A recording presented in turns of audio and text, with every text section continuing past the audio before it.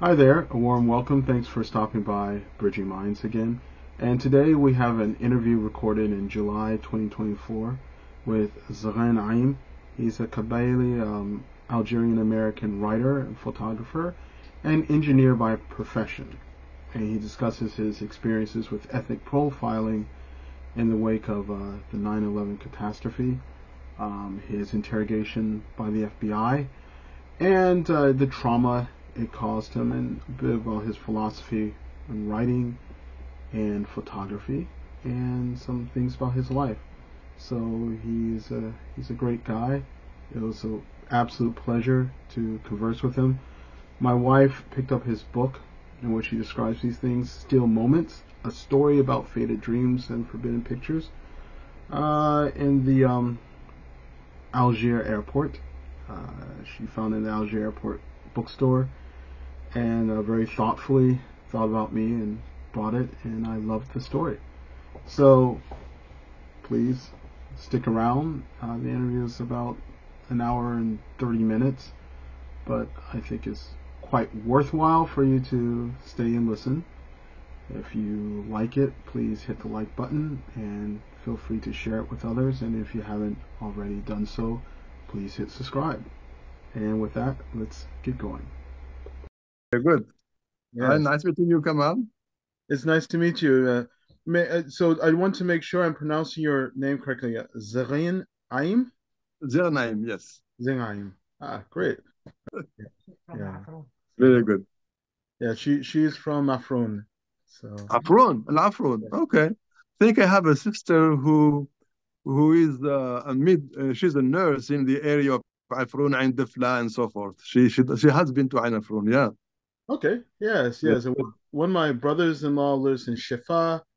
Shifa? Uh, my wife's family they live through that region That's and really okay. around the Wilaya to Blida. So Very good. Yeah, very nice. Yeah. I see you have a lot of books behind you. You must be a big yes, reader. I read a lot. I love reading Very good. Yeah. ever since I was a little boy. So Yeah. that's actually why my wife bought me your book, because she knows I love reading, and I want to read more stories and accounts of people from Algeria. Yeah. So Oh wow. Okay. that she Well, then we should translate all the Algerian books into English. that would be wonderful. That would be Yeah, wonderful. yeah, Maybe yeah. maybe we can find people who do that. It Yes, would be yeah, definitely. Well, there is. I don't know. Are you familiar with Mulud Feraun? um I don't think so. Yeah, at least two or three books were translated into English. There Yes, is also there is also Mulud Mamri. I don't know if you've heard of the Sleep of the I've Just. heard of yes, I've heard of him. The Sleep of the Just has been translated in 1953. Okay. Yeah, the Sleep of the Just. Very interesting because he writes about the Algerian War and how there was discrimination. Even though Algerians did participate in in the World War II, but when they go into the barracks, they are not the same. They are treated differently, just like the African Wow. Americans who went to war. You Yes, that know, was my grandfather's experience. My grandfather's experience in World War II. He was stationed in France. He was actually in North Africa, was he? he wasn't a combatant, and I think it was Morocco. Okay. But because African Americans, they most were not allowed to be combatants, so they would play support roles. They're cooks or Oh, things. okay. So my grandfather was in somewhere in North Africa, I think Morocco, and then in Okay. France, and then to the UK, and then back to France. But then you arrive back in America, and you have problems. So Yeah, I know. Yeah, yeah, exactly. yes, yes. So Very you good. mentioned, I think you mentioned Camus. Yeah, Albert Camus. Yeah. Yeah. Yes, I remember when I was in high school. I just remembered we had to read a book called The Plague. Yeah. It Yeah. was set in Algeria. It was, Yeah, in Oran, exactly in Oran. Yeah, okay. exactly. Yes, Yeah, I'm starting to remember. I read it a long time ago, but yeah. But you should read the first Sleep of the Just. Sleep of the Just.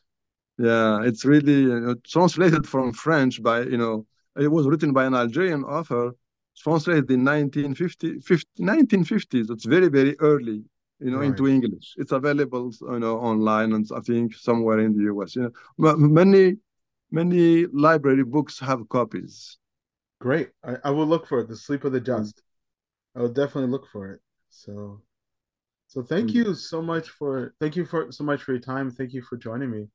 Well, Um, thank you. so I don't want to take up too much of your time. Because you're traveling. Um, so you return on the 7th?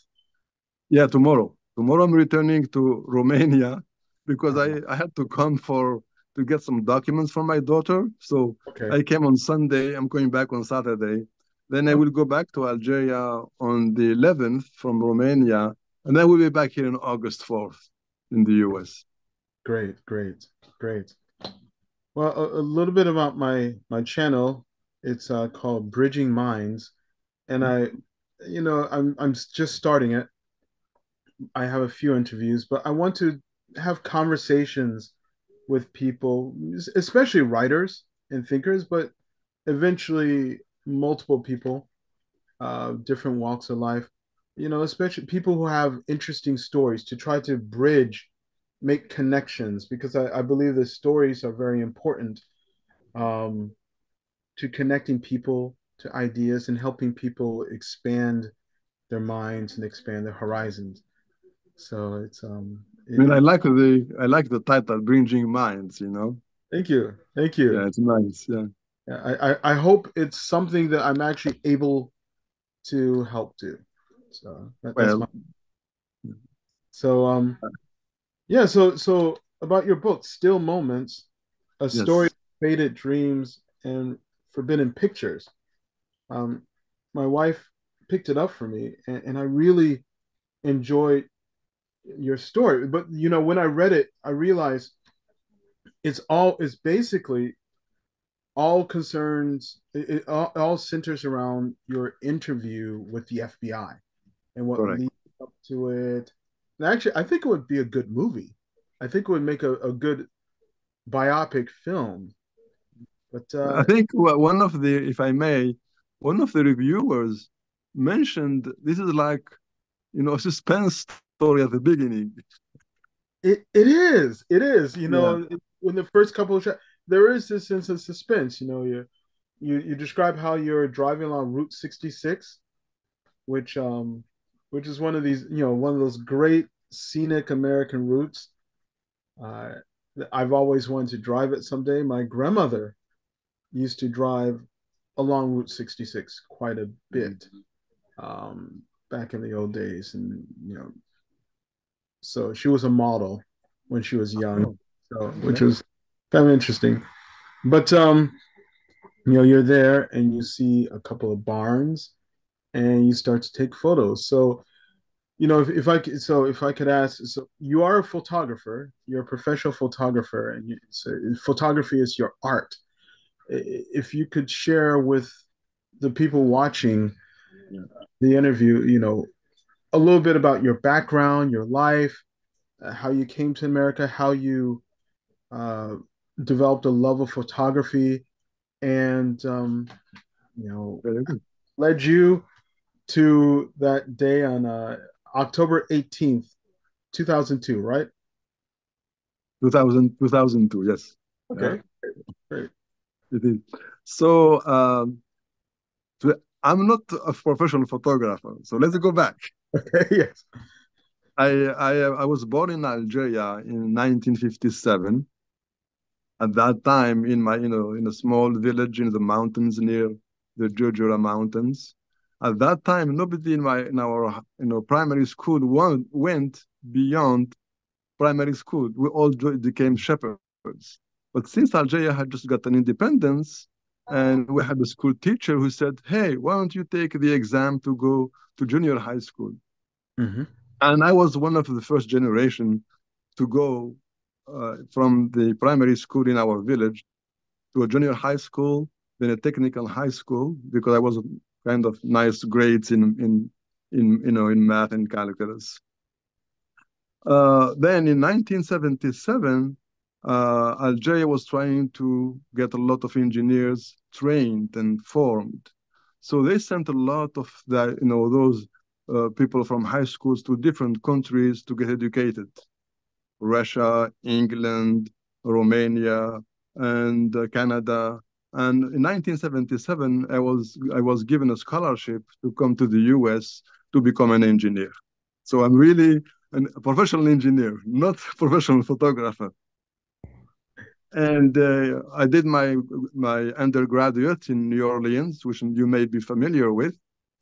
Yes, my youngest brother lives in New Orleans, actually. I really enjoyed it. And my photography, really, my interest in photography just happened when I was doing English classes in Texas. I bought a Canon TX camera for $200.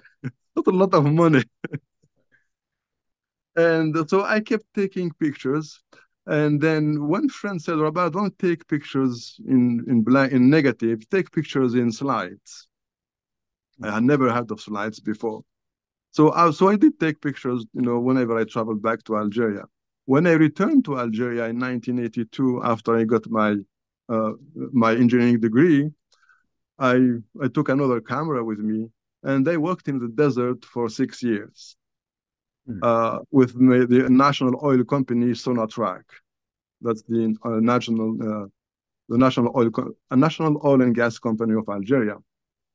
So, and since I worked in the desert, everybody didn't work in the desert. I got to work 6 weeks in the desert and 3 weeks off. So when I would come up north, where I lived, with 3 weeks off, there was nothing else to do but take pictures. So I kept, traveling around, taking pictures of houses, of interior, the interior of houses, sceneries, festivals. And when I came, then after finishing my contract with the National Oil Company, I decided to come back to the US for graduate school on my own this time. So I didn't have to sign a contract with the Algerian government or with a national oil company. So I came back and I brought a lot of my slides that I took in Algeria to show people what Algeria is like. And it just happened that one day, so I was admitted for a PhD program in mechanical engineering in New Orleans, Tulane University, if you're familiar with. Yes. Yeah. So, and then one day, just by luck, I was showing my slides to a friend, and he said, Rabah, your slides are interesting. Why don't you tell your story about living in Algeria, about your background, the Berber background. So I decided to write my story, and I sent it to one magazine, the World and Eye magazine, which doesn't exist anymore. It's closed. Yeah. And they published my story with pictures. And then I wrote a second article about decorations of Berber houses. And it was also accepted. And so I kept taking pictures since then and so forth. So when I got my PhD, and graduated and came to to Illinois to work for Caterpillar, I decided, I would go around and still take pictures. And that's when I was just taking that day, October 18th, 2002, taking pictures of railroad tracks, barns, corn barns, and on Route 66. And that's what led to it, So in summary, I have published pictures in magazines, in cover books. My pictures were used, but I'm not like fully working as a professional night and day as a professional photographer. Okay. I'm doing it on the hobby side, but I'm not really. My life is not, but I still love photography. So you would say you're more of an artist then. Your photography is yes, a passion, yeah. and it's an artistic. Yeah, and also writing. I also like stories, articles, political articles sometimes. So I've used that name for writing articles about Algerian politics, American politics sometimes. Right. And so that's what led me to this, the artsy world in a way. Right. So you are Amazighi. A Berber, yeah, Amazigh, yeah. I Uh, mean, my mother never spoke. I mean, we speak Berber at home with my mother, so I grew up Berber. Yeah, I speak Berber and Arabic, then French and English. I'm learning Spanish. it's a it's a wonderful language. I Thank know you. a little bit of Spanish. Yeah. I used to know a lot more, but I like it. And Spanish has a connection with the Oh, yeah. North broader. Africa. Yeah. Yes, definitely, definitely. So so the part of Algeria you're from, it's basically Kabylia, the region Uh, close to yeah, it. it's Kabylie, Kabylie in Kabylia. a Kabylia in a yeah, it's Kabylia, Kabylia. Hmm. It's spelled Kabylia, yeah. So there is, yeah. So Kabylia is like not west of, it's west of Algiers, in mountainous region next to Algiers, next to Jujura Mountains. If you go to my website, I have pictures of the Jujura Mountains. If you go to my website, I have a lot of pictures there that I put in there. I saw some of them. Yeah, When I was Googling yeah, and I arrived at your website, I looked at some. It's very yeah. beautiful. Seriously, Thank you. I want to visit someday. You Well, know, you're welcome to visit. When I am there, I mean, we're in contact now. Just say, hey, Rabbi, I'd like to visit the mountains of Jujura. You will come. If you like hiking, well, look, I have a group of people with whom I do hiking in mountains also. ah, I love hiking. Hiking's Good. wonderful. So, so you know, so your photographic expression, you see things of beauty or things that catch your eye, um, and would you say you try to capture a story or narrative? Yeah. So I mean, whenever I see either expressions on people, it could be just even pieces of material, pieces of machinery Hmm. that has a certain pattern. I like to take pictures of insects sometimes. Also flowers, Hmm. patterns, anything that draws my eyes, like, oh, this is beautiful. Then I take a picture of it. And I know with time that picture cannot be taken again. Yeah, you know that's the. Because things, yeah, because the flower will die, or the church will get old, and then nobody's going to remodel it. Houses will break. I have like pictures of a Berber house in my village. Now it's all torn down Hmm. because the people died and nobody maintained it, so it's really not there anymore. So how can we tell people about the old days when you have no pictures for them to visualize to visualize what you saw? So I like to take pictures of things that may disappear one day from nature, from our world, from our environment. Hmm. It There's could be mhm. it could be faces. I've taken picture of family members. I don't show them the pictures right away, but I show them to them 10 years later.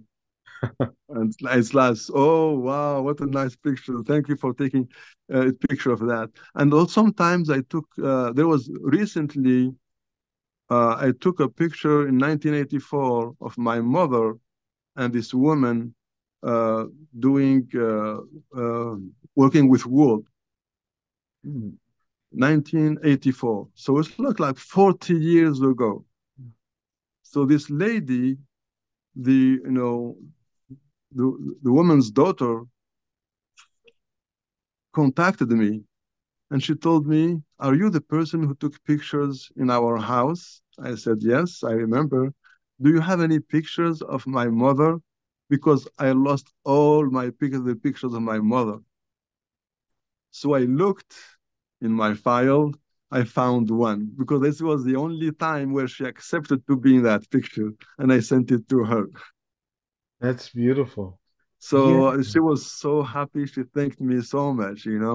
So Mhm. pictures really do have a lot of value with Mhm. time. If we don't take them, then you will forget what happened in the past. So I like to take pictures of people, nature, scenery, I have pictures of in the village where there were no houses on the hills next to our village. There are no houses, and now there are houses in that hill. So Wow. if you when I show that picture to people, like, really? Before there were no houses here? I said, yes, before there were no houses in this place. So that's You the capture idea, really. something that you capture something that can never again be captured. You It's unique. captured that. Correct. Yeah. That's which is amazing. There's And it's a also, I don't have problems taking pictures of people. I just say, can I take a picture of you? And most of the people will say yes. I have recently also uh, a girl who came to the US contacted me. She is the daughter of a neighbor, and I was able to trace back her grandmother's picture and gave it to her. That's amazing. Yeah, Yeah. thank So you. it's like it's a way of preserving history but in stories and moments in time that will never occur again. Yeah, culture also, because like people, how people dress before and how they dress now is different. Mm. So the dresses of our, Berber women in the villages are different. People don't wear the foulard or the headscarf the way it is. Young people just like let their hair. So it's like a way to show what it was before. Hmm. Yeah, And I mean, without that, no one could. Without that, visualize. yeah, you know. Like no one could visualize that if you without pictures, really. Yeah. Hmm. Well, I think that's amazing. I love photographs. I think photography is an amazing art. Painting, drawing. There's many different kinds of expressive arts, but there's something about a photograph isn't just mechanical. It's there's an eye. You choose a subject, you capture a mood. There's so much into it. But sometimes when people look at photographs, they get a feeling, but they don't think of the process. No, yeah. I mean, you have to. I mean, also sometimes even if you just take the picture without even thinking about the angle, the composition, just capturing, a nice moment of people doing something is good enough. But of course, you can, the angle, the lighting, depth of field and so forth. But sometimes you don't need all that, because you can, especially when it comes to faces. So it's really, just capturing the moment of a smile or, a small cry of a baby is very beautiful. Mm. There's in my wife's town, Afrun, there's an old hammam, this bathhouse that must be over 100 years old, and is falling to disrepair. It's in ruins. It's not actively used anymore. I think people moved in and they used it as apartments, but is slowly collapsing, slowly falling apart. But you can still see the letter and the writing. There's the old style of Maghribi Yeah, cut, and then there's a newer style of Arabic letters. But the older style, um, it's there's letters there. It's the hammam. I can't remember the name of it. I have to ask my wife, but it's molded into like the plaster the over it. plastic, yeah, yeah. You can see it falling apart, and the stones Mm, inside. But I kept having an urge to take a photo because it was something that had a historical presence in the lives of so many people. And yeah, slowly falling apart in 5 years from now, 10 years from now. nobody will, nobody will remember. Exactly. Yeah. Exactly. So even, yes, speaking about writing, I was in Spain in Granada. There's a Mhm. lot of Arabic writing on the walls, and I took pictures because it's so beautiful. I took pictures of it. I went to also to Alcalá, the NRS north of Spain, and they have a church. But if you go to this church inside, it's the remain of a mosque, and you can see Arabic lettering inside also. So it's really and I took pictures of those because hey, this is reality. Yeah, it's And imagine if 100 years from now, something happens, if it's demolished, or there's some cultural change and the Spanish government gets rid of it, or who knows what will happen. At Yes, least those pictures are there, and so many countless other pictures correct. about history. Yeah. So I'm sorry, just one moment.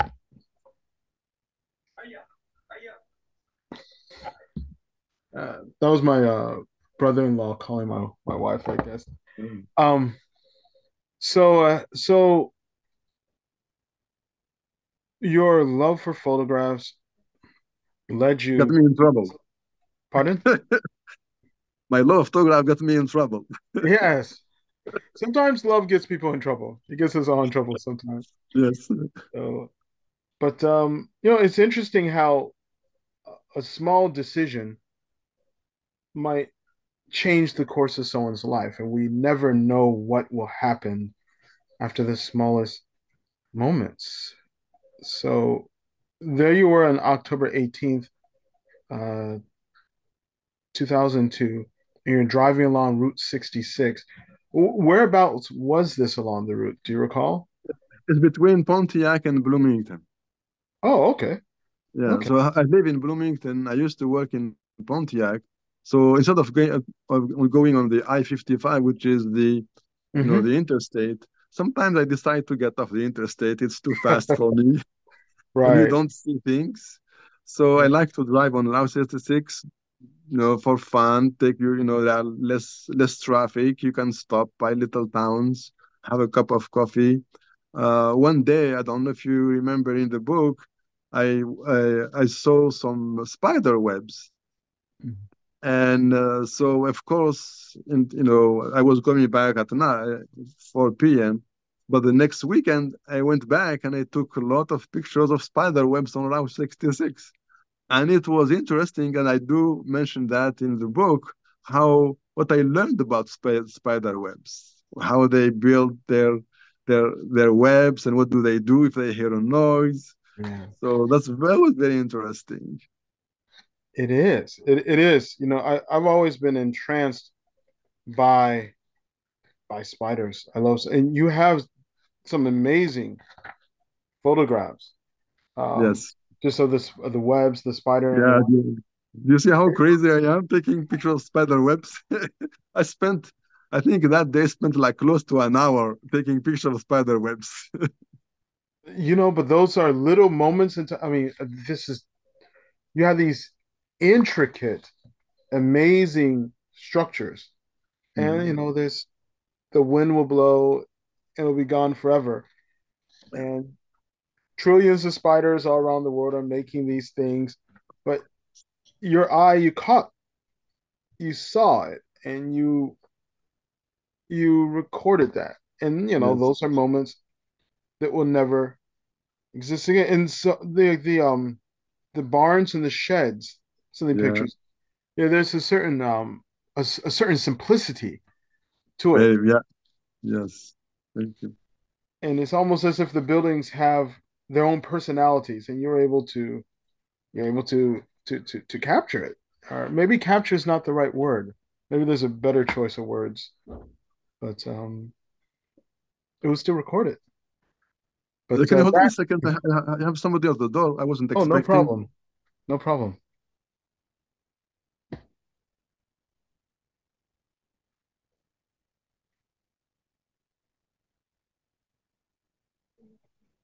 Yes.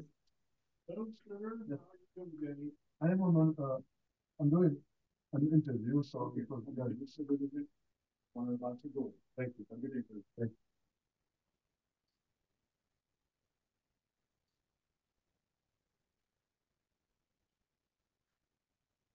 All right, I'm back. Sorry. Oh, no problem at all. No problem. So you're able to get these amazing photos, but then uh, things changed. If you wouldn't mind sharing what Yeah, happened. I was at that moment, I was, crouching down to take picture of the parallel lines. the railroad tracks. And it just happened. I was looking, and so parallel, the railroad tracks are parallel to Route 66. So I could see in my viewfinder a car coming, and I noticed it. I said, "This is the state trooper." I and they, in fact, in the picture you can see it. There is I don't know. One of the pictures has the state trooper in it. Mm. I don't know if you noticed that. The Oh. picture is a state trooper in there. If you look at the picture I Oh, published, yes. Yes. This one right there. yeah, I knew it was him. So he thought, I knew this guy is coming after me. So what I Hmm. think what happened, and I mentioned in the book, somebody must have, seen me going around there taking Hmm. pictures of the bonds and reported me, hey, why is there somebody here in our statistic taking pictures? Hmm. So then I did get up and I waited for him. And, he approached me, and the first thing he asked me was kind of little interesting. Where are you from? I think. Strange Uh, question. no, I think he said, what are you doing here? I said, yeah, I said, what are you doing here? I said, taking pictures. Why? He said, for my hobby. And then he said, where are you from? So I guess he did, saw my skin, brown skinned person taking pictures in central Illinois. That's not very common. Eh.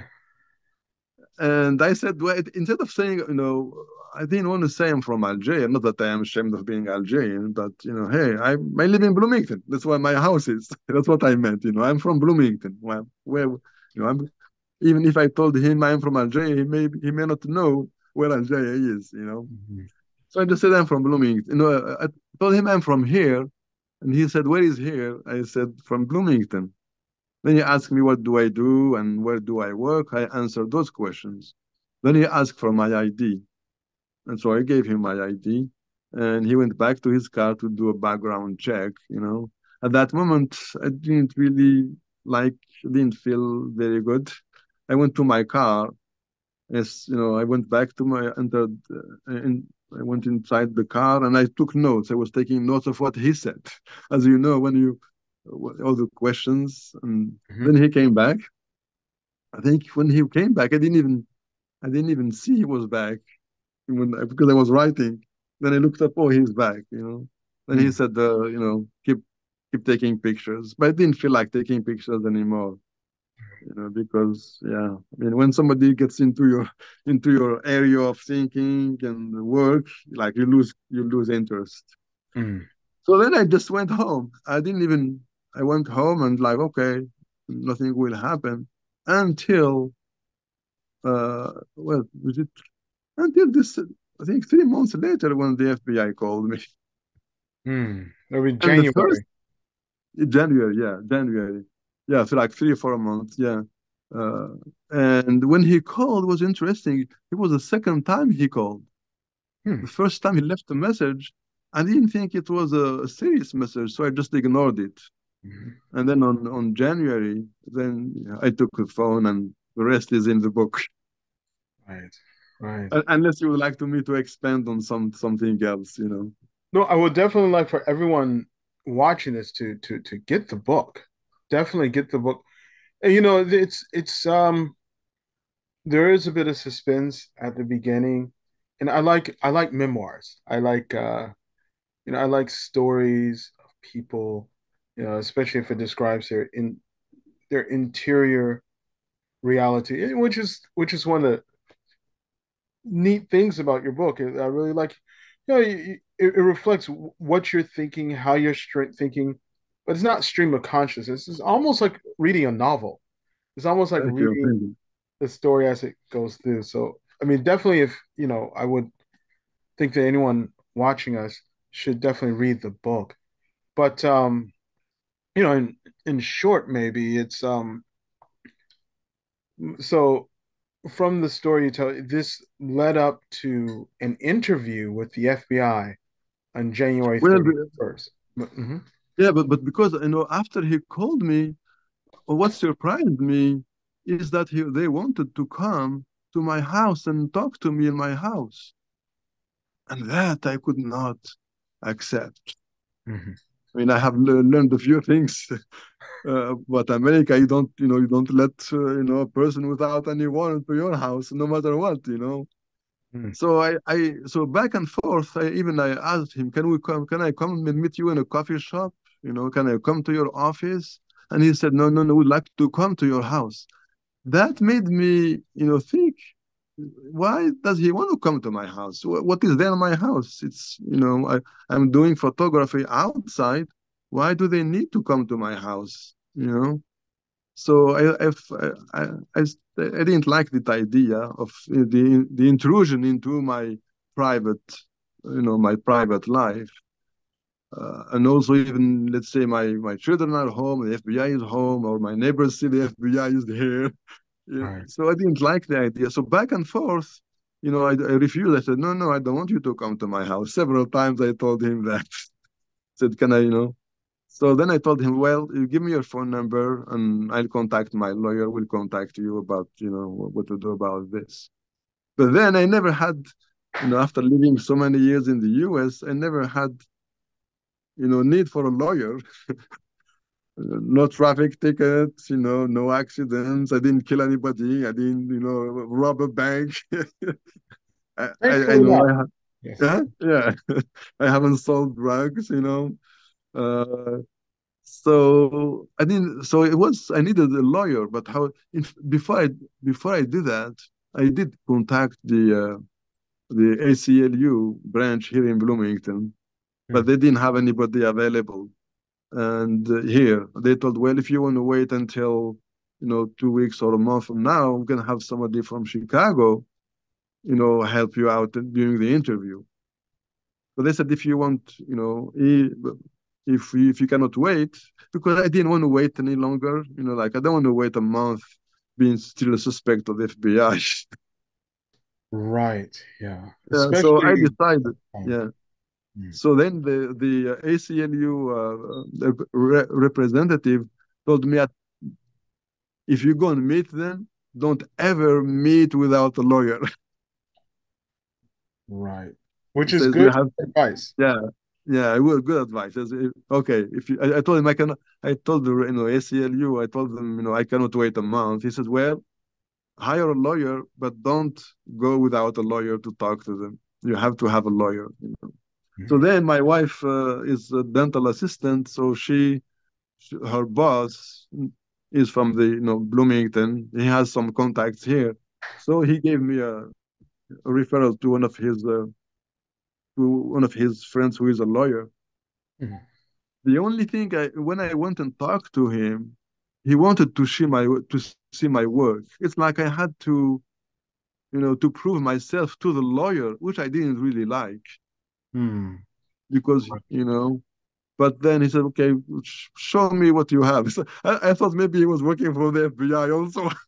Right. The whole that period of time right after September 11th, it's things things changed. They Oh yeah, really did in some very strange ways, unfortunately. yeah. Yeah. So then I showed up at his office with my wife, with my published book, with my published articles, with pictures and so forth. And he said, "Okay, let me call them." So he set up an interview with them, Mm. and that's when we went in at 9 o'clock uh, to meet with them in Normal behind the Walmart. That's where their office was. Of all the strangest places, the FBI behind a Walmart. Yeah, small office behind Walmart. Right. So, if you could describe how the interview went, but also, how you felt through the process, how interacting with them, Yeah. what you found strange, and Well, how first, you what's processed it. yeah. I mean, it's been like more than 15, close to 15 years, and even more than that now. But it was kind of very simple office, there was a picture of Hoover. I think I mentioned in the book also. Dr. Hoover there, and because as you know, when I looked around, there was a small cabinet. There was two chairs. There were two. There was the supervisor and the FBI agent who interviewed me, and so I had my lawyer and his assistant with me, and then the questions started. About my name and what do I do, and also what were you, what were you doing? Why do you do that? They ask me questions like, "What's your name of your wife? The name of your parents?" It's like, what is this? And then they ask me one question. I refused to answer. There was no way I could answer it. Mm. And the most surprising, so and I'm sure you read the book and you know which question I'm talking about. So, but I let the readers find out. But there was one question which was like so stupid, it's like, "Are you a terrorist?" Yeah. And It's that's really crazy. But I felt, I really didn't feel very good when I got out of the interview there. I was really sad, very disappointed, that because of a person's skin color, they judged us I was a terrorist. I could not be any other thing but a terrorist. A brown person taking pictures in America is suspect. Why? right. Why? and even and even and even the my lawyer, I remember he asked him if it was a Swedish person taking a picture, and the FBI agent said, yeah, if it was a Swedish person, there would have been no problem. He even acknowledged that. It's like, what is this? Mm. It's it's disappointing. It is a disappointing And thing that so this would happen I in felt America. I felt his questions were like something, getting into my body and killing my humanity. Yeah. Because to be thought as a Mm. terrorist, which means I'm not a human anymore. Because You know, terrorists are dehumanized. If there's yeah. a So I tiger, was. yeah. So his questions were dehumanizing me, and Hmm. it's really, very terrible to feel dehumanized. Yes, it is. It is. So I felt I was, and I think I mentioned that in the book. After the interview, I really lost interest in photography for a while. I didn't even mention what happened to my wife. It's like I wanted to forget the humanization process I went through, and for 3 months I couldn't really think think. Yeah, I didn't like it. I didn't like my life. Yeah. So, and that's the reason. After a while, I said I have to resolve this problem. I have, I have to, I have to give hope to myself. I have to, not forget. I mean, try to put that behind me. And that's the reason I started to write my book 3 months later.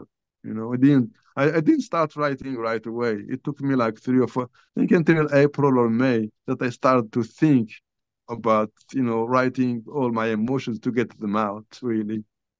Mhm. I think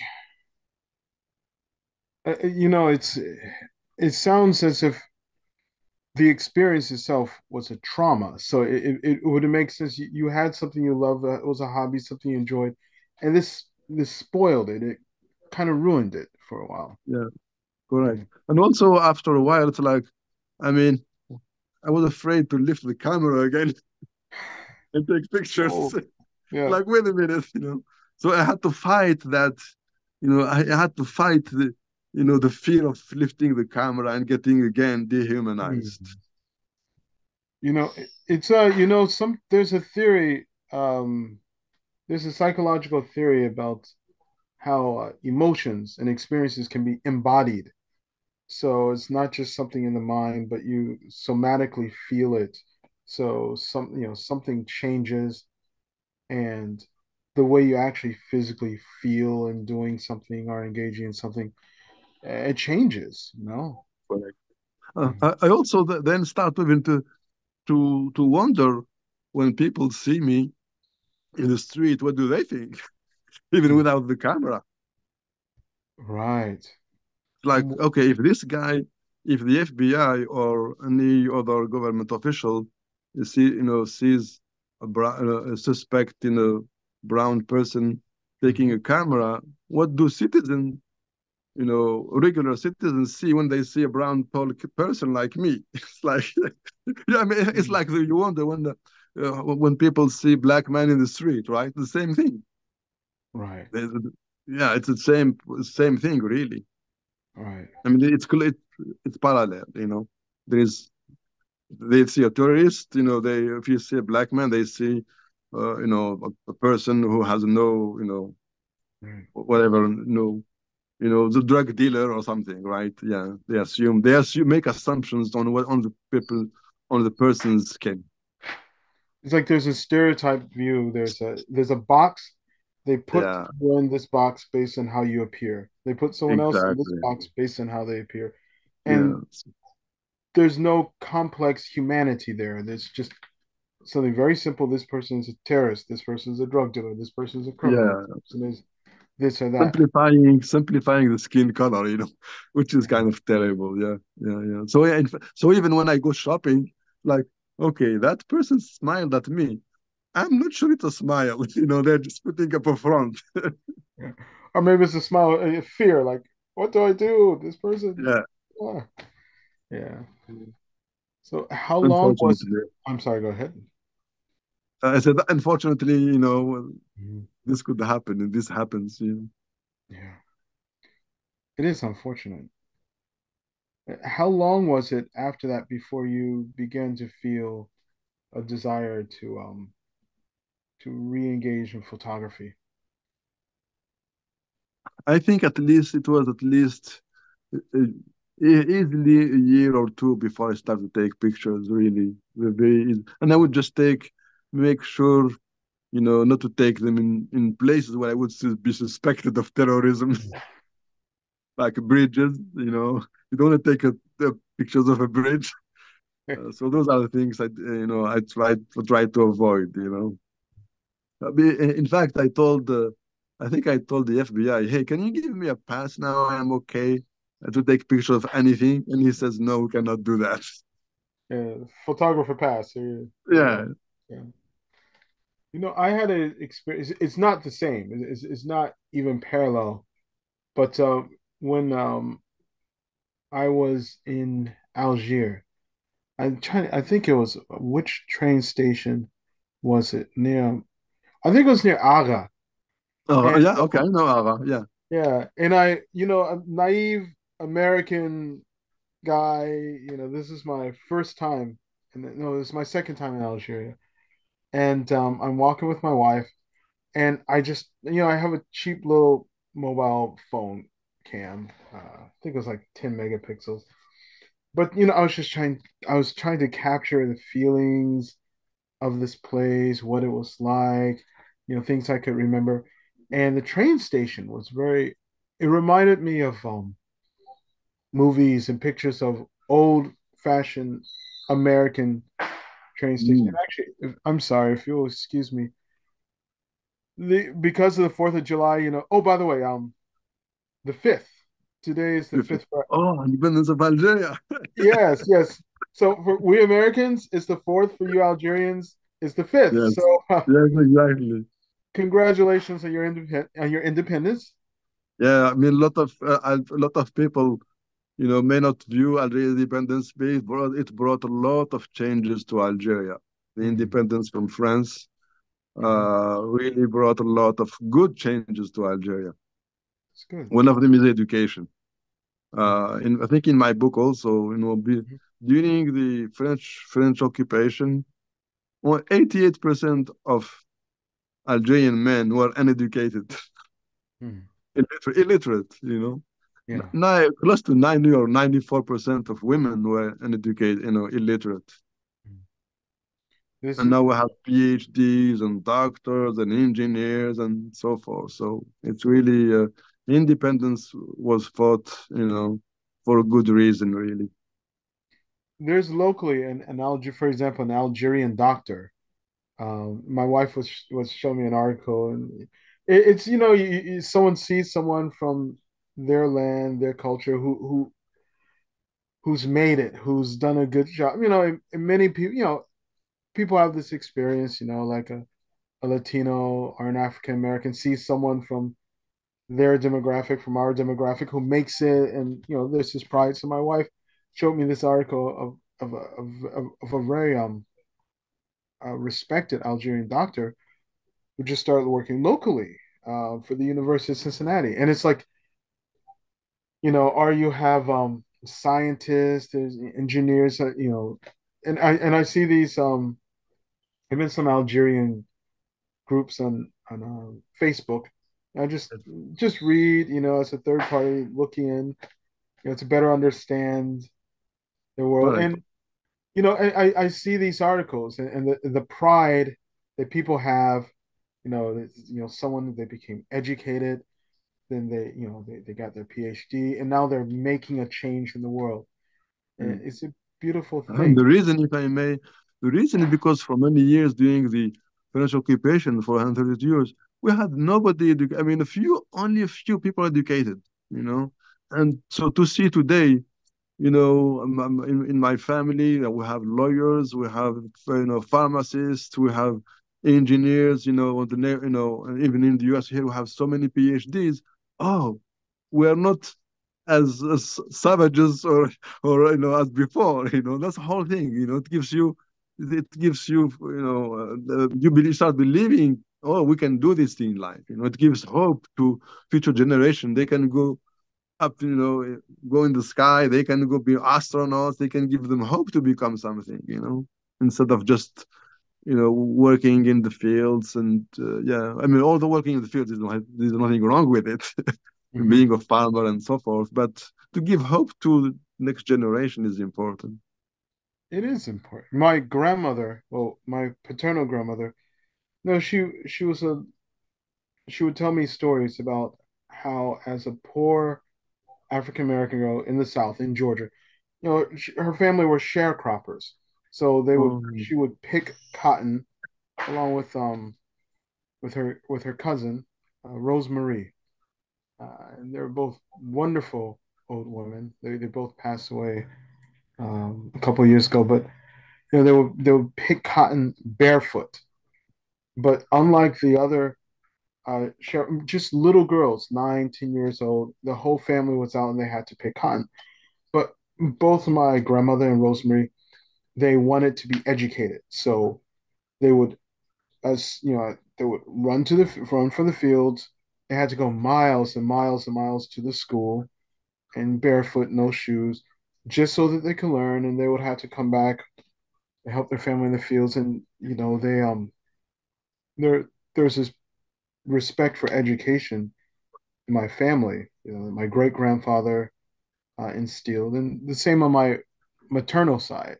You had people who someone may have been illiterate and poor and felt oppressed by the system, by the dominant society, but had a drive to work hard to become educated, to learn how to read.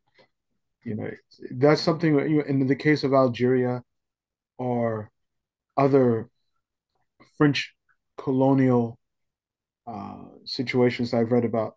Yeah, it seems almost as if the colonial regime, as part of the oppression of the people, would prevent them from being educated. oh Would yeah, the reason, that. as you may, I'm sorry, the reason, as you may know, because if you're educated, you cannot be taken for granted. Right. You understand what things are. So they Yeah. don't want to educate you because they want to keep you, uneducated, not knowing your rights, not knowing, how what to do in life.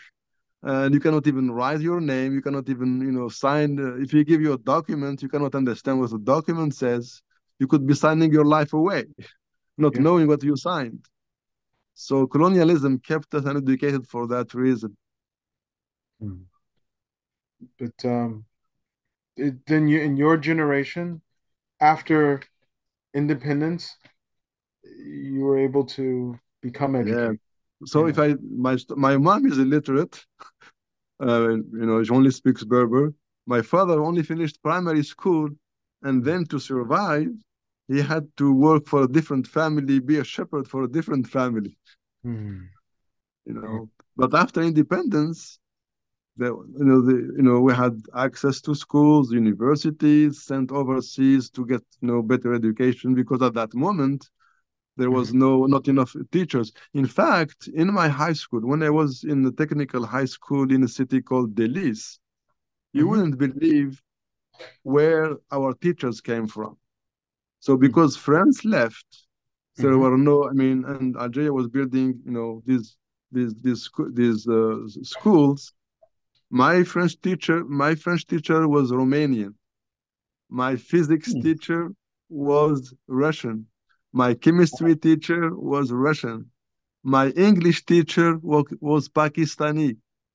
My Hmm. Arabic teacher in high school was Palestinian. And we had also French teachers who taught us the labs, mechanical labs, laboratory, foundry, and so forth. So we had French, Russian, Romanian teachers in my technical high school because Algeria needed people to, they brought a lot of foreigners to educate the new generation of Algerians. Right.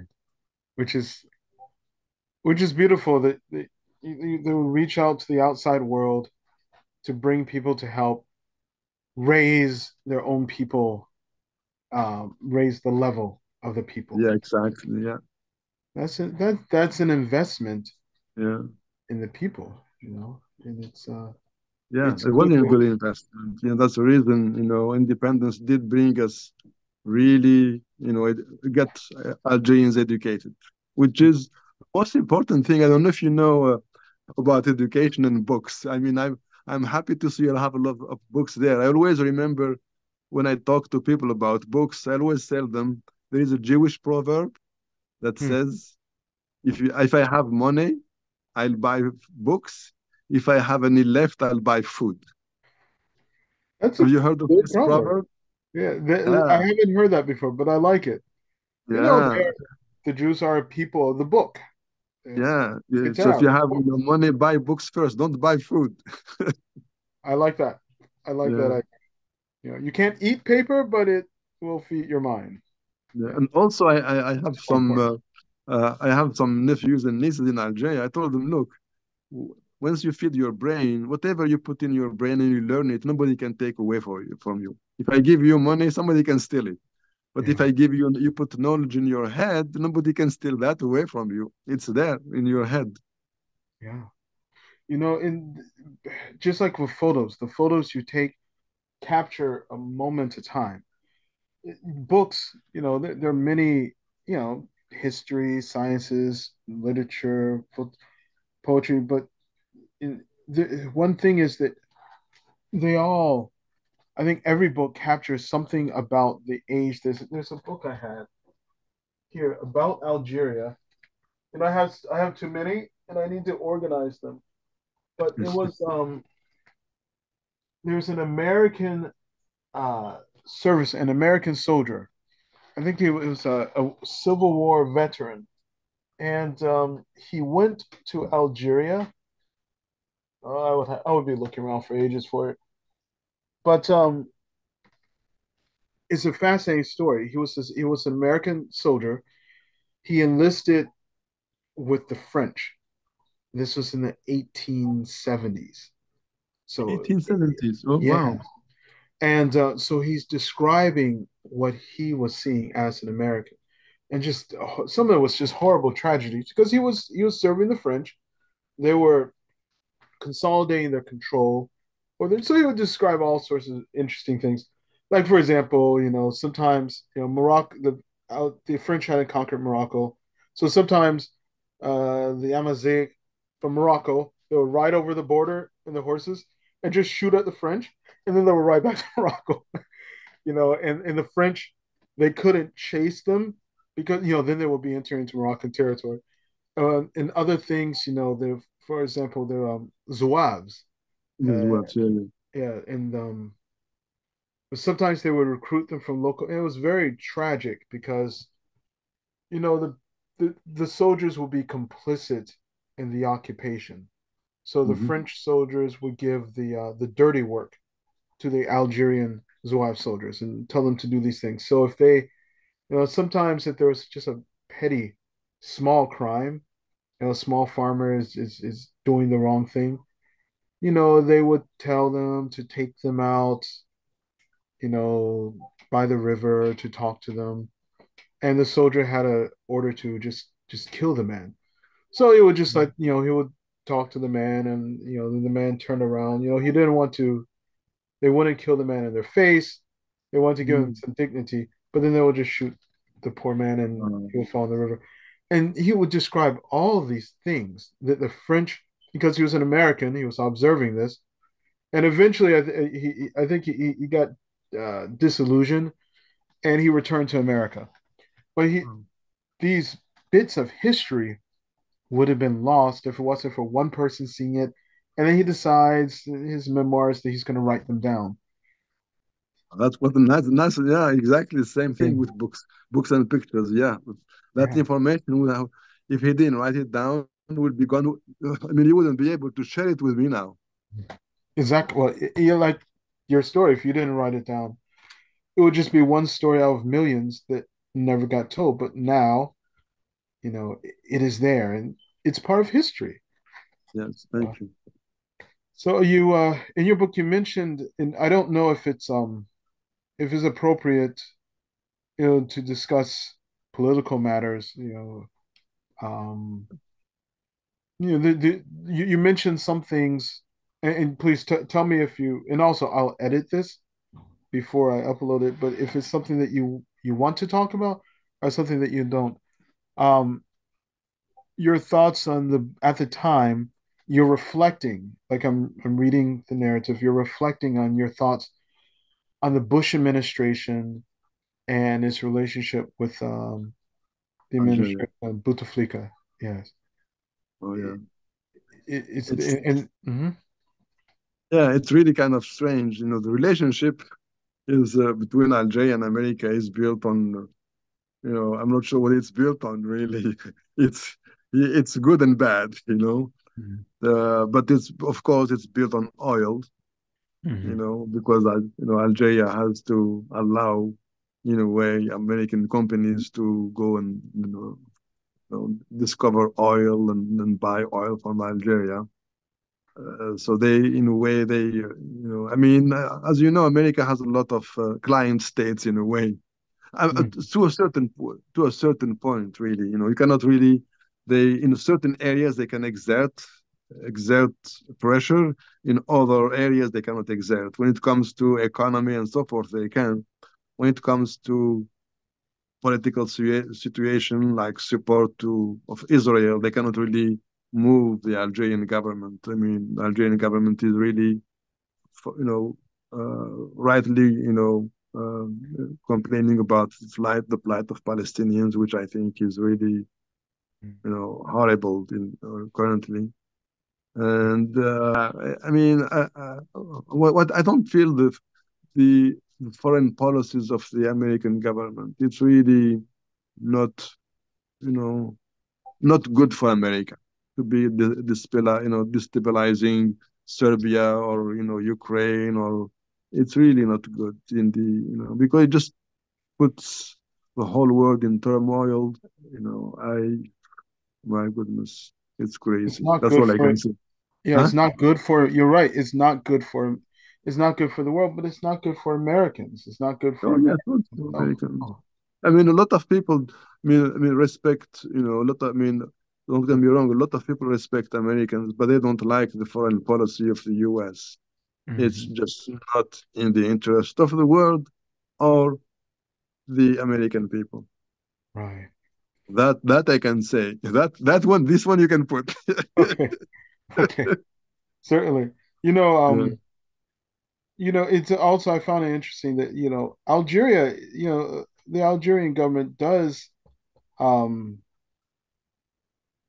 and the Algerian people, the people and the government, as far as the situation in Palestine and Gaza and Israel. It is interesting that in the of course people say that Algeria is an Arab country, just like people say Morocco is an Arab country. But it's not just Araby; it's Barbary as well. The Berber, yeah, yeah, Amazigh, Berber. Berber, Arab. But so it's I think it's not the Maghreb al Arabi, quote unquote. It's No, yeah, correct, Maghreb. yeah. It's very ancient, very ancient civilizations. Numidia, Mauritania. You have the Carthaginians. There's a Phoenician, rich history. Carthaginian, yeah, Yeah. yeah. Saint But Augustine, you mentioned yes, Saint Augustine. yes, and Augustine. He's Algerian. Have Um, you been to Naba? no, my wife told me so much about Anaba, and I want to go someday. Yeah, yeah, Hopefully, maybe the next time we go back and visit her family, we'll go to Anaba. yeah, Yeah. yeah. That's I was, where his cathedral is. which is interesting. Yes, Yeah, yes, because there was next to it there is the Roman ruins of Hippo, yes. Hippo. religious Yes, Hippo. Yeah, yes. yeah, So this the layers of antiquity, the stories, the history. It's like you see. It comes back to photos. You see a picture of ruins, old stones, and that's the place now, and that's recorded and captured. But then there are earlier phases, and maybe with the mind, the imagination, someone can almost see into the past. You can yeah. try to visualize what it would have been like 1,000 years ago, 2,000 years ago. Yeah. Correct. And also this brings me. I'm thinking about the bridging, the bridging you mentioned, the bridging. So Right. picture bridge the minds Yes. between the past and the present. Yes. Yes. Exactly. So Yeah. that's you going back to the title of your YouTube show, bridging pictures, Right. bridge the minds. Oh, this is how it was before. Now I can see it. So it connects you to the past. They do. I used to like to read National Geographic magazines when I was a little boy, and in one of the libraries I would go to, they had bound copies back to the beginning. So I was born in the early 1970s, um, and the only way I had to visualize what the world was like in the past is pictures. So I will look at these old National Geographic magazines, and there are photos and pictures of. But what I found fascinating was there are photos of Algeria, photos of Mm, Tunisia, photos of Morocco, photos of Spain, photos of France, and the people, in the 1800s, in the early 1900s, and their traditional dress, and the cities before there were automobiles, but there were cameras. So correct. Yeah. the camera was in it. So at that point in history, the photographer could capture something for all time, Yes. until those photos existed. And it's just interesting to see what the people were like. And you see a photo of a little child. There's this one evocative photo of an Algerian. There's the woman in the Western Dar of a house, the courtyard, and one of the women was like sifting grain with Yeah, Safaya, yeah, and yeah. there were little girls next to her, and there's another woman who I think was a servant, and she was bringing something. And on one hand, everyone in that photo is now dead. Even the little children may have been dead for 80 years, like, because Mm. the photo was taken at the end of the 19th century. Wow. It that the little girls in that picture are forever young. You can see Yeah, them, correct. and Yeah, you will exactly. always see Yeah, them as they were then, and the mother and yeah, everyone. And who knows if that house even exists anymore? yeah. But Maybe not. Yeah, correct. yeah, yeah. So yeah, yeah. Um, so yeah, so during your interview with the FBI, they ask you many questions, and you mentioned in your book there's this moment involving UBL, and so yeah, if you wouldn't mind maybe sharing about that. Oh yeah, so very good. So I have a long time ago, I used to buy CDs, Algerian CDs, from this site called UBL, Hmm. Ultimate Band List. And they sent me a decal, which I put on my phone, a folder. And you know, by a chance or by luck, I took that with me that day. And he saw the letters UBL. And he asked me, what does UBL stand for? So I told him, oh, it's Ultimate Band List, a website Hmm. on the internet. I used to buy CDs, music CDs. I thought it was just his question was just very normal picture. But as we came out, the lawyer said like, "Oh, you have a sign here. A sign looking for Osama bin Laden, UBL." And that just like, oh my God. Hmm. That just like struck, it's like, oh my God, UBL is also Osama bin Laden. So what I thought was just a simple question, he thought I was a fan of Osama bin Laden. Right. Have you ever watched Monty Python, the British Yeah, comedy? British. Yeah, yeah, yeah. It sounds like something so absurd it might be in a Monty Python skit. I couldn't be. Oh my goodness. When my lawyer said, "Oh, you have a UBL, like looking, how they have this sign looking for terrorists." Hmm. So you have what is it called now? You have a The most wanted yeah, list. most wanted. Yeah, Yeah, yeah, you have the sign for UBL most wanted. UBL. Oh my God. yeah. I like It it's all makes sense now. It it all all, made sense ah, then. It yeah, all made sense that he thought I was a fan of Osama bin Laden. right. That's crazy. Life Which is, is, I mean, well, I can laugh about it now, but it's like, whoa. yeah. But at the time, all of this headache and pain to you just because of a very stupid misunderstanding. Oh, yeah, yeah, correct. Mhm. But also, I mean, just because, we should not, as human beings, we should never, you know, even if you may think if you see somebody whose color is different, you may Right. the first moment you may think something, Hmm. but like the instantaneous thought. But then your mind, okay, I have thought this. Let's say I see you, Kamal, with a beard, right? Right. I say, oh, Kamal is religious, or is he Jewish?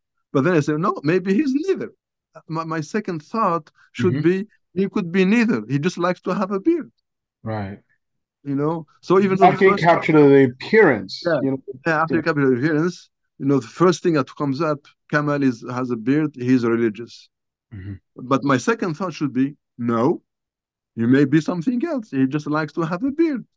Right. Maybe he cannot wish, maybe his wife told him to have the beard. He doesn't like it.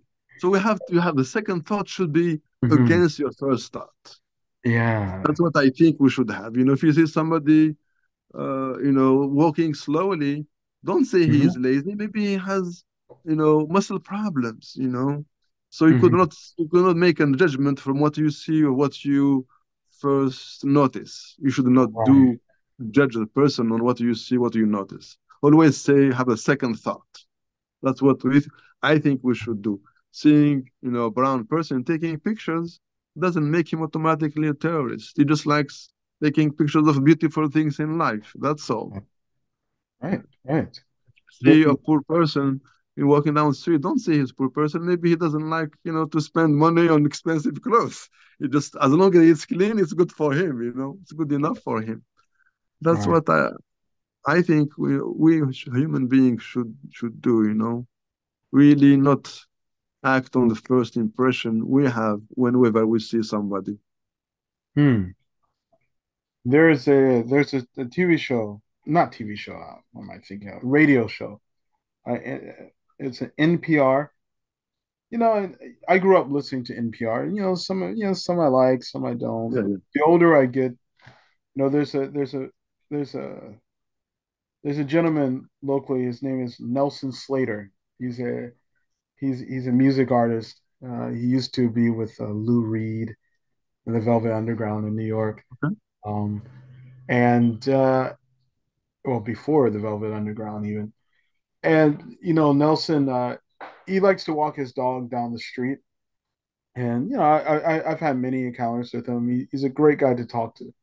But one day I made the mistake of mentioning NPR, and he got very angry. But now it was a national propaganda. Yeah. Like, not national public radio, it's national propaganda radio. And he mentioned, Cokie Roberts, which actually is funny that he mentioned these things because I investigated. And he's like Cokie Roberts, who used to be on NPR, the late Cokie Roberts. She's CIA. She's a propagandist. Her husband is like a neoliberal um, CIA asset and officer. And actually, I looked into, and I'm wait a second. There are these connections between the government and media. Oh yeah. So yeah, even though I grew up thinking that NPR was a very objective, media source, it's not It's like not. like Yeah, no media. But I think they've tried to get a little better over the years. So there's a show on NPR, and what you mentioned reminded me of the title of the show. It's called Snap Judgment, and Oh, they try they try to. It's a newer show. They try to feature stories, um, sometimes about race or ethnicity or class, people are poor, are different categories of life, but in which something changes. And, there was a judgment, a quick judgment made that didn't fit the reality of the person. And what I hear you saying is like have a second thought after the first thought. Don't make a snap judgment. Maybe the first thought is natural, but then make another judgment after having a second thought. so one time I'll tell you a story. So one time I'm a member of a Toastmaster club. Oh, okay. Yeah, I don't know if you know Toast. I mean, I made so many friends there. And one time with this girl, this new member came in, and she spoke little slower, and I Rabat, she's, oh, she's like little bit, she has issues with the mind or something. But I said, Mm. Rabat, no, don't think like that. She turned out to be such a nice person and such educated. Just because she had a speech impediment, my Hmm. first thing like, oh, no, she wasn't. She had a speech impediment, but that did not stop her from being a very good Toastmaster. She became president. She Huh? became a program director. She became a district director. Wow. Very interesting. So you have to have always a second judgment that's opposing the Mhm. first one. Don't let your you know, first judgment lead your life or control your life. Then you'll be in trouble in life. I think that's a wise way of Always. going about things. Yeah. And that's in this situation that you lived, the moment the officer, who knows what the officer was thinking, but maybe he didn't have a second thought. He made an assumption. And the FBI agents, they had a first thought about something, UBL, something very similar. And you explained what it, when you were asked, Yeah. you said what it was for, but somehow that didn't enter into their processes. So it's if they had had a second thought, if multiple people had a second thought, you would have been spared a lot of headache. Yeah, correctly different. Yeah. Or just a guy with a hobby. Yeah. Sometimes I wonder how did the police report, because the police report took, the report from the state trooper, Illinois state trooper, Hmm. took 3 months to go through all the bureaucracy to end Right. up in Bloomington.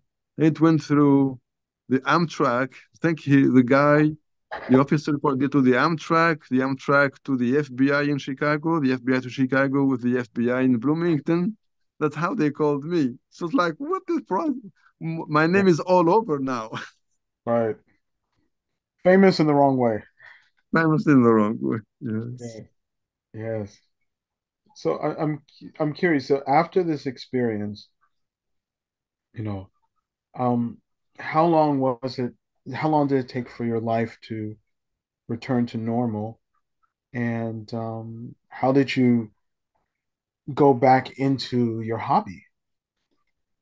Well, I think first, after 3 months, I started to write my story, Hmm. and then it took like almost it took at least a year almost to write the story, have it edited by people.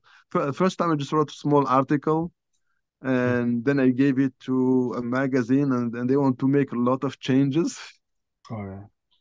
Change this, change that, change that. So I decide, well, let me see if I can if I can write more. I don't want to change anything. So then I made it as a as a short book. I think so. For a while I was involved. I was involved with that. So it gave me a way to really deal with the emotions. Hmm. But I would say uh, uh, at least 2 or 3 years before I started, to really deal with it. Hmm. I mean, they'll accept it. It happened with behind. Once the book was published, then it's like behind me. Oh, and Hmm. since my hobby for photography or my love of photography didn't die really, it just put Right. in hibernation. Right. The little experience, the little interrogation or interview with the FBI puts the my love photography into hibernation. But then it popped up, and I've been taking pictures since then with no problem. I take pictures in Algeria.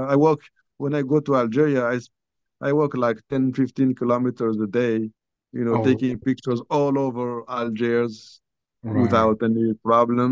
People ask me, without even, I take pictures not even thinking. Hey, in Mm. fact, one time I was stopped by the policeman. He said, we're taking pictures. I said, well, as long as it's not military, it's okay. Then I talked to the policeman and he invited me to his wedding. So once you talk to the police, so That's it's great. really, yeah. But I mean, photography has to be, is in me. So I still continue to take pictures, Hmm. and yeah. But it took a while. So once the book was published, I would say then it became okay to take pictures. The book let me put the experience behind me. Right. So So, until 2005, when it was published, then it was, then I could take pictures. Although sometimes I just make sure, I openly, not I don't do it like surreptitiously. I like, hey, here's my camera. right. Yeah, Which, maybe that the openness yeah, uh, is attractive to people. It opens their hearts, maybe. yeah. Yeah. It's, but so it sounds from listening to you as if maybe the process of writing about your experience helped purge a lot of, or maybe helped heal The or pain. Yeah, things. Yeah. it did remove because for until I started to write, the pain was really in my heart. Like as I mentioned, how could I be not inhuman? Yeah. How could I be inhuman when I take pictures of spiders? Right. Yeah. I mean, I don't even I don't step on ants. I don't step on insects when I walk. And then to see the FBI think I am a terrorist, which means I am able to kill Crazy. indiscriminately people, that just blows my mind. I cannot do that. So, uh, having written that and removing the pain. Yeah, so in a way, the book let me tell my story at the same time. I'm proving that I'm human. Yes. You know, I think that sometimes that is a common experience, for people who are marginalized, not just brown and black people. There's also be, white people who are poor or who are from marginal backgrounds, are people who are, from who don't fit into the dominant societary narrative. Sometimes there is this feeling of a need to prove your humanity, that I am human, that I am yeah, a person, not an object. exactly. Yeah. So that's, by proving my humanity. Okay, yes, I'm a human with my book now. I just said it. I just proved Right. it. Yes, it's right here. And I can take pictures. Yeah. Yeah, with beautiful pictures in it. Thank you. Yes, I mean, absolutely. You know, and yeah, it's beautifully written. It's very fluid. Um, and I think people who like memoirs should like reading it. Yeah, Thank you. I really think they should. It is interesting about your your experiences taking photos in Algeria. I noticed that after the with the new government in Algeria, after Bouteflika stepped down, before, yes, I would, there's the dark and the short, and I'm, very naive American taking pictures. You know, once, at the train station, Aga, the guard came up to me and I didn't understand. My wife said, "Stop it." But Mm. now, I noticed that, now, I've been back twice, Okay. since the government's changed, since the protests, and everyone seems more relaxed. The police seem more relaxed. The military seems more relaxed, and that it feels like a very positive change is continuing to happen. You know, in Algeria, that's the impression I got. Yeah. I mean, of course, during I mean, Bouteflika, there was, I mean, I don't know if you remember, I mentioned one time I was trying to take a picture of a wall with the unrest in one of the villages. Mm-hmm. And no, yeah, and also another time when I was taking a picture and behind me there was a bank. I Mm-hmm. mentioned that also. It was a night when I was in Algeria. Yeah, in Al recently for the last 2 years after COVID, I haven't had any issue going around taking pictures in Algeria. Well, although some of my colleagues, it's like, oh, you cannot take pictures. I said, look, I've been taking pictures in Algeria all over. I mean, anywhere I have been, I take pictures. Sétif, Annaba, Constantine, what else? Tipaza. Nobody has stopped taking pictures. As long as you take pictures of the military, Right. installations. There's at the port, there's like a port of Algiers where you have ships. I've taken pictures there. I even went Beautiful. there with even there with the fishermen. I walk in the fishermen area. I don't know if you know where they sell the fish in I Algiers. looked. So when you're standing above Yeah, and look down, yeah, it's down there. I yeah, can yeah, smell the fish, but yeah, yeah. I've never gone down in there. Oh, you I'll should go look down and buy down. some fish from there. I They have should. fresh fish Yeah, and shrimp and all kind of fish. And even you can even walk to the port with the fishermen, and nobody will say anything to you and take pictures. Yeah, without any issue. Yeah, yeah. it's great. That's great. No, yeah. The only thing that's not allowed in Algeria is drones. Which it makes sense. Yeah, Right? yeah.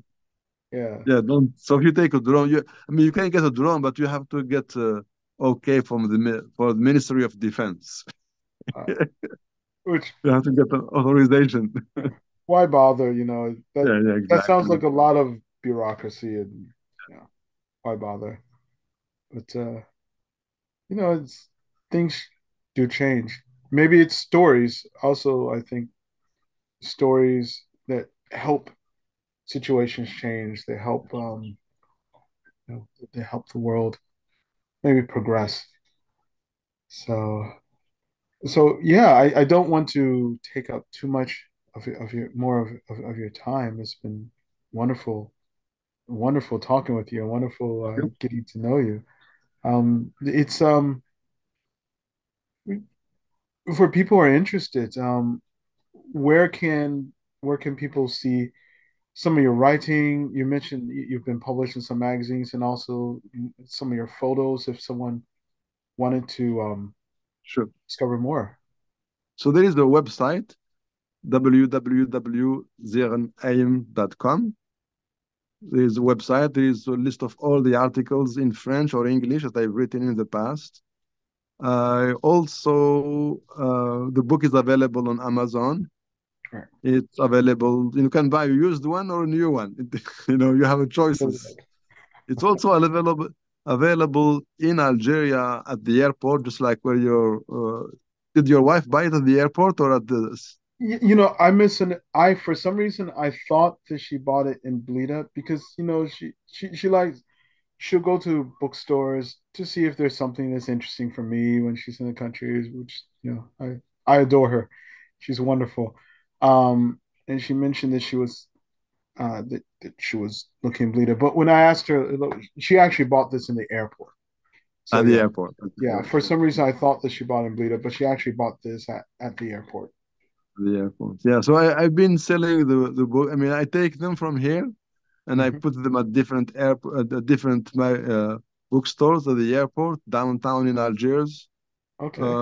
Also, yeah, at least uh, three or four bookstores in Algiers. One in Tizi, two or three in Tizi Ouzou, Hmm. and I think that's all the cities where there is. At the airport is where people have been buying the most, and in Algiers also.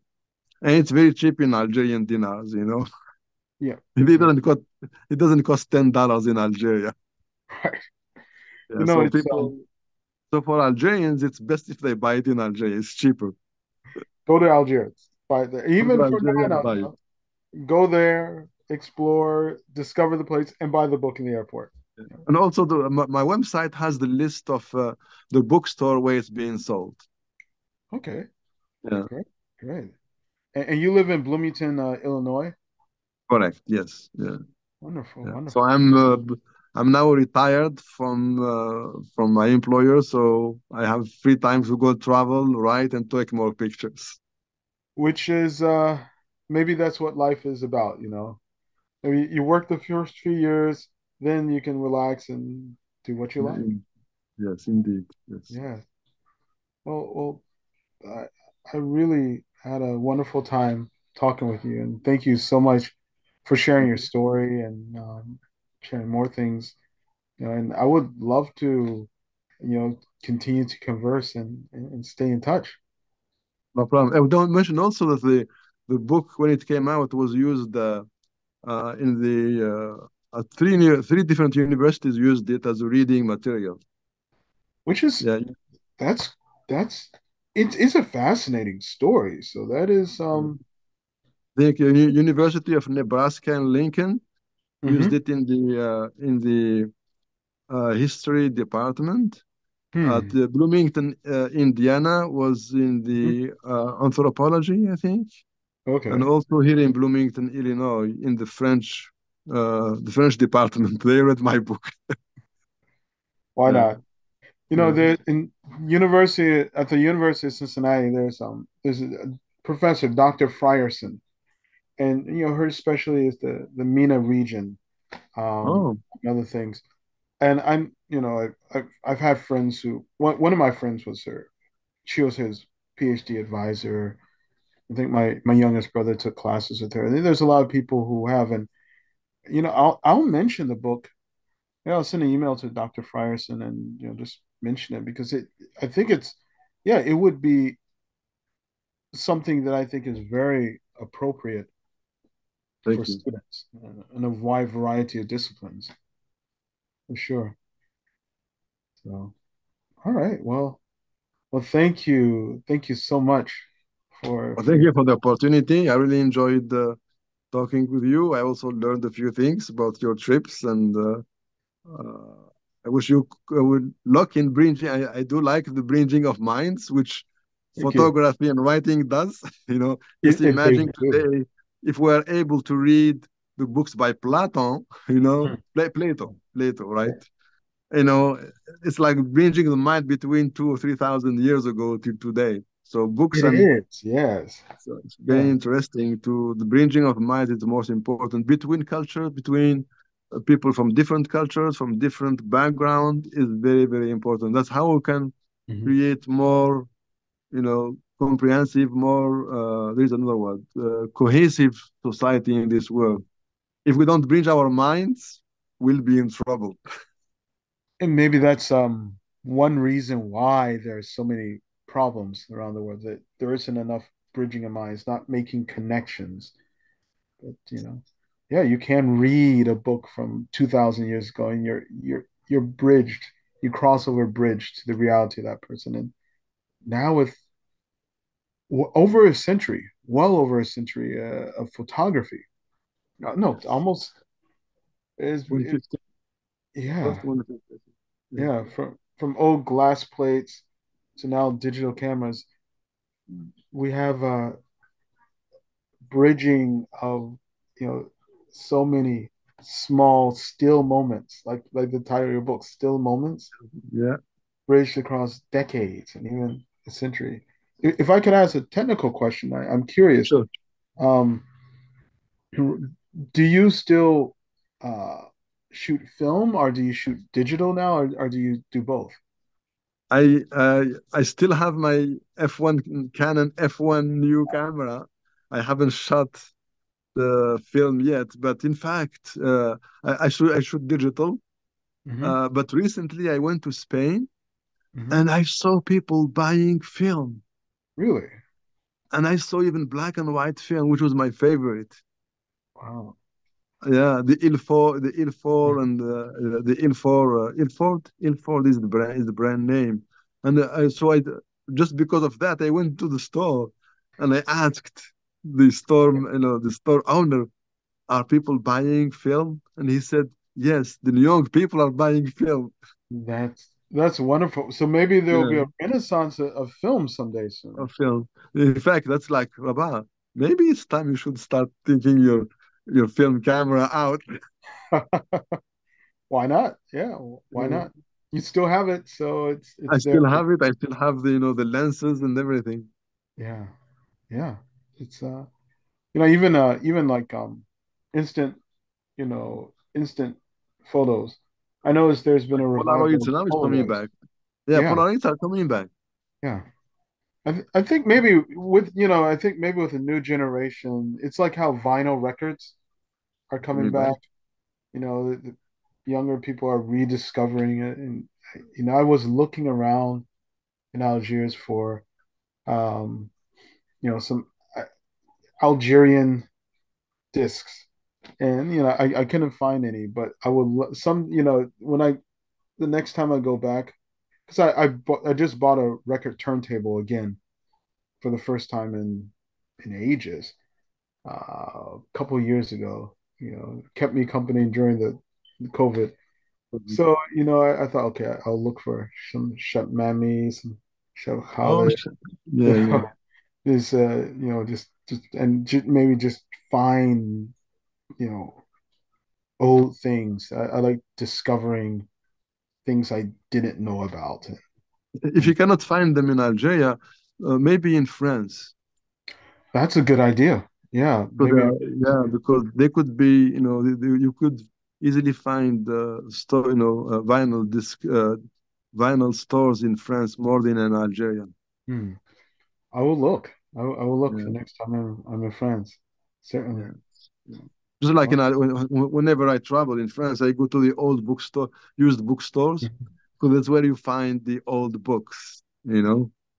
And the old books they're special. There's something, you know, the, first there's the history of a book. The other, the stack of books next to it, these are all old books, but they're from a library. I need to return them. But there's a library in downtown Cincinnati called the Mercantile Library, Uh-huh. and it's the oldest library still around in Cincinnati, and it's this book is 96 years old, and there's some amazing books about Algeria there too. Uh, just old, like from the 1800s. Sometimes the spines are crumbling, and not many people check the books out anymore. So it's a membership library. But you know, if you if you get a hold of an old book, it's something that other hands have touched. There's a Mm. bridging, Yeah, people in the yeah. past handle it. Yeah. And also, books get edited, they get modified. If you have something that's from the past, you have a more authentic record. Mm. Yeah. So, yeah, next time I'm in France, I'll definitely go look for, you know, Final reference there, yeah. definitely. Well, thank you so much. It's been a Thank you, Kamal. I really pleasure. appreciate your interest, and we'll keep in touch. And if you have any more Definitely. questions, just shoot me an email, and we can discuss them at I another would be time. delighted. I would be delighted Thank to. you.